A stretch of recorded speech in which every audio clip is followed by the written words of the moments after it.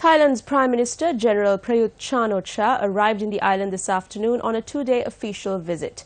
The Prime Minister is here on the invitation of President Maithripala Sirisena.